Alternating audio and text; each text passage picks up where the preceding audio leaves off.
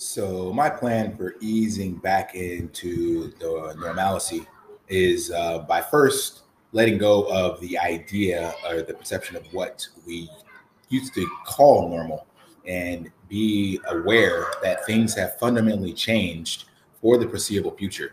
So it's first just letting go of what you thought things were and accepting the new reality so that the transition back to normalcy will be much, much easier.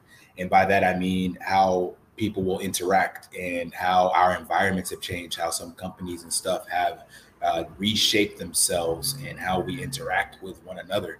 So these are all new standards of living.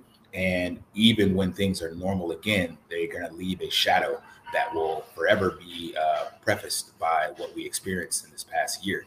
So that's my first step, just letting go of what was and embracing what can be and what this new life looks like.